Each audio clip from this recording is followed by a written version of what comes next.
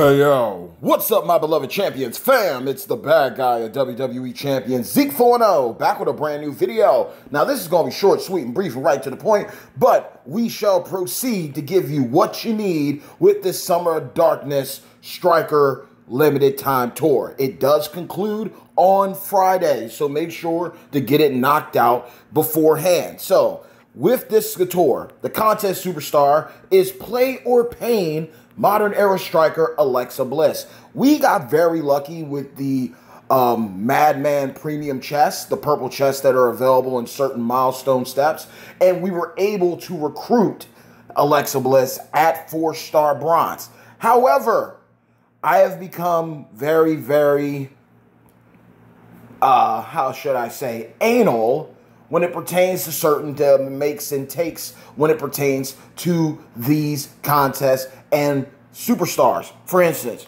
this past weekend, I took up the Miz. I ended up having enough shards to do it. I had the tokens, and he was a feud line bonus. For Alexa Bliss, though, although I like her, although I enjoy her coaching ability for Power Gems, and she is really fun to use. She even has a pin bar doesn't move build.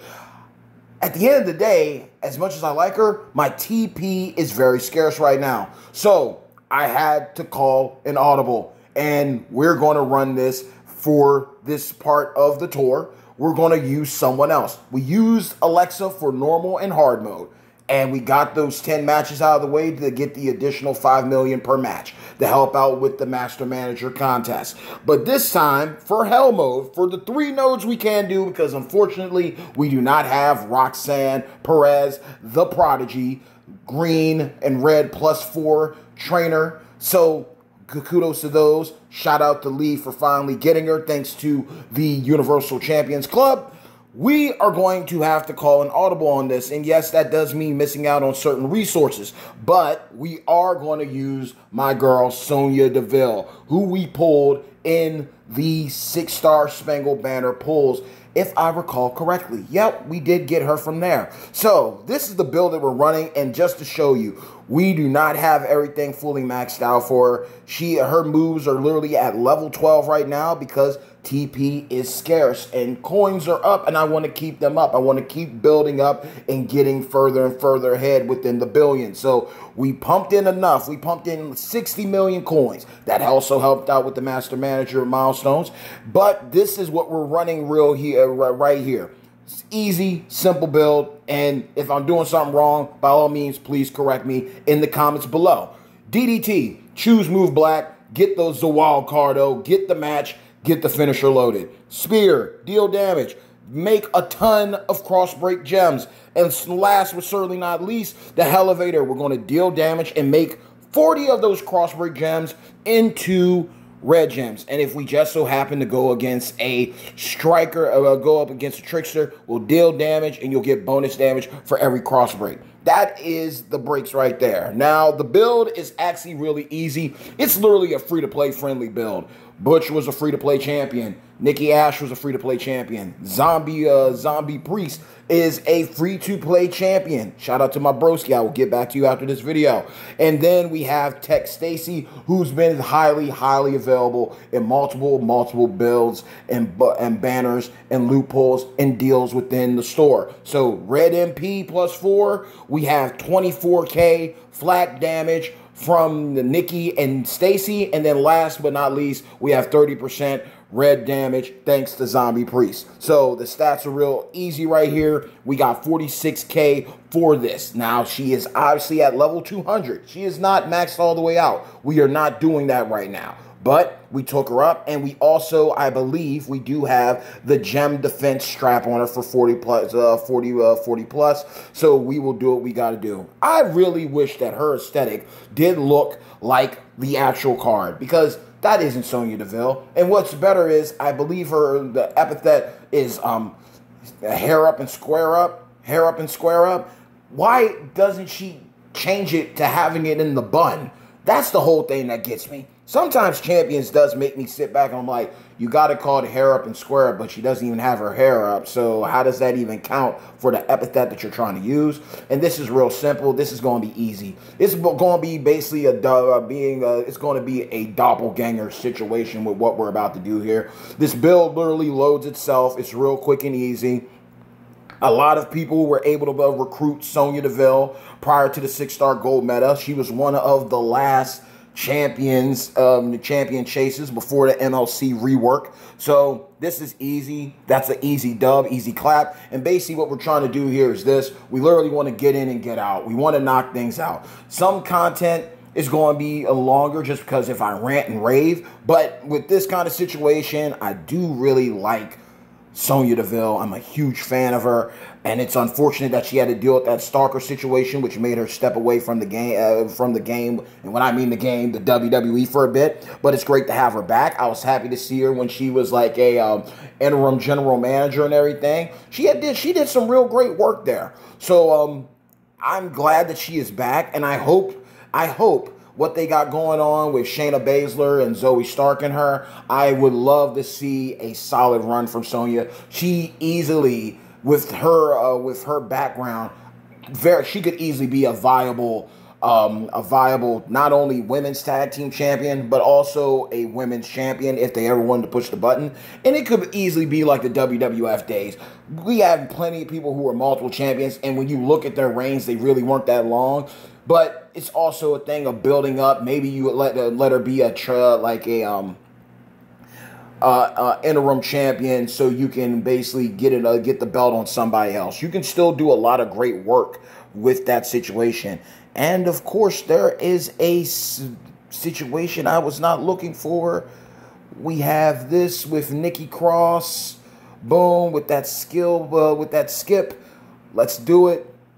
But I definitely think there could be another Sonya Deville, whether it's a mega superstar version of Sonya Deville, or very well, it could be a free-to-play version of Sonya Deville. I still feel they had a missed opportunity on doing Fire and Desire with Sonya and Mandy Rose when Mandy was still a part of the company, because Mandy, obviously, with how she was being built up, she could have been the chase champion, and Sonya could have easily been the free-to-play unit. So there's a lot of things they could do. That stare, that soulless stare gets me. Sometimes champions at Scopely do get me with how they have me taken back in the sense of how they'll have the card art look so great, but then the actual model looks nothing like the person. Like, for instance, CM Punk. CM Punk's card, that's CM Punk. CM Punk's facial model kind of gives me a Corey Graves vibes. That's literally what he gives. He gives me Corey Graves vibes. And the same thing goes with Tiffany Stratton. Tiffany's card, oh my God, she looks breathtaking, absolutely impeccable. Captured her essence. Her actual model in game, like her facial model, I'm like, this is plastic surgery gone wrong. This deserves to be in an episode of Botchamania or Promo Joe right now, because this is not it, y'all. This is not it. But we're clearing it out real easy. It might take us a couple rounds to get this done. But again, we do have the gem defense. It's a striker versus striker thing. It's literally we're looking at each other like, hey, who's going to strike first? Who's going to hit harder? And we keep it going. It's going to be a lot easier this time around because I won't. If I do have to kick, she kicks out. I literally just need a 3-match to get everything going. I don't have to do a wild card or anything. I literally just need a 3-match, and we blow up the board again. She's serving her purpose. I really would have loved to do everything with Alexa. But again, I'm glad that I recruited her. But does not mean, just because I recruit her, does not mean she has to go to the moon. I literally took her up high enough, fully maxed out for the Destroy Blues, the make multiplies, and the pin bar not moving at 4-star bronze, fully maxed out level-wise and move-wise, just to ensure that I got through everything. But other than that, I do not need to touch her at all. And just like that, we cleared it out as much as we could. I'm not mad about it. I got some key things. Cody was always going to be out of reach anyway. Cody, hopefully just like Rex Regum, hopefully, and Trish Stratus too, Hopefully, I'm able to pick them up later or down the road, but just not right. But not this MLC. It is not happening unless I spend money that I do not feel like investing. So that's basically the tour. I mean, we could have done this one, but you need the Prodigy. And I would love to have those MLC points right there. But in the end, with all the contests that are out and the content that's yet to be conquered, the MLC's an easy clear out. It's an easy max out. So once we get to where we need to, we will do those three 6-star guaranteed loopholes. Obviously, you need the 3 coins to get the guaranteed 6-star gold. And RNG's RNG. You could maybe possibly be one of those people that actually pulls 2 or maybe all 3 pulls are 6-star gold character. But Sonya Deville, taking down Sonya Deville. Gotta love it. And the cool thing about the build that I use, as I mentioned earlier, all these characters are free. Even Stacy, depending on where you're at, you've probably pulled her, you've either seen her or had chances at her. So there's that opera there. You could kind of say maybe Stacy's a hit and a miss, but Zombie Priest, Nikki, as well as Butch, they were all free-to-play MLC champions, former MLC free-to-play champions. So depending on how long you play the game, you probably already got them. You're probably sitting on tons of shards for them. And even when it comes to the different gem damage concoctions that you can make, a lot of the characters that were options here were literally characters that are given out on briefcase pulls and everything. So that's the video, and I hope that you all had an amazing time watching Sonyaville, quote unquote, Sonya Deville, pardon me, put her hair up and choose to square up. And you know how we do. When it comes to normal mode and hard mode gameplay, it's autoplay all day. But when it comes to hell mode,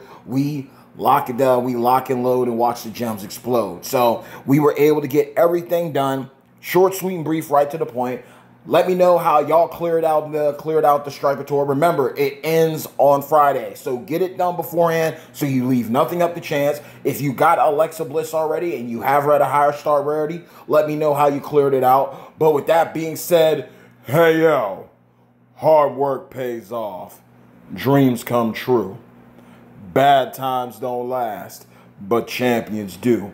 Mad love and respect to each and every single one of you, of my beloved champions fam. If you enjoyed this video, please do yourselves a favor. Help your broski out by liking the video, sharing the video, but most importantly, so you can always know what's going down around the town. Subscribe to the channel and hit that bell icon to receive all future notifications when it pertains to content being released by yours truly, the one and only bad guy of WWE Champions, Zeke 4-0, the most electrifying content creator in WWE Champions Entertainment. I love you all, I respect you all, and I'm praying for you all. Stay tuned until next time. Commit to the grind. Knock out your Aussie tours too, because those are up and live. Knock out your blitzes with all the blitz tickets that are given to you for free 99. Get further and further ahead in that Madman contest. So hopefully, when it's all said and done, you at least have a 6-star bronze Ozzy Osbourne. And until next time, y'all, stay tuned. Let's chop it up within the comments below this video. Take care. Peace.